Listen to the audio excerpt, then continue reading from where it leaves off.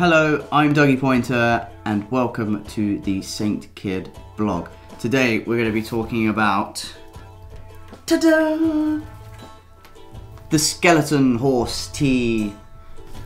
It's unisex as well. I got sex in there.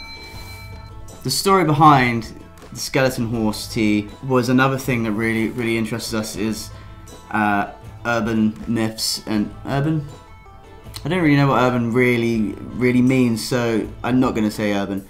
Myths and stuff from like the 18th century and things like that. And we have tons and tons of books and we'll just read through them, and anything that kind of creeps us out a little bit or something usually ends up inspiring a t-shirt. This one kind of has that kind of thing. It has a skeleton horse, which was, I have no idea actually where this idea came from. But the cool thing about this skeleton is that he's not really a complete skeleton.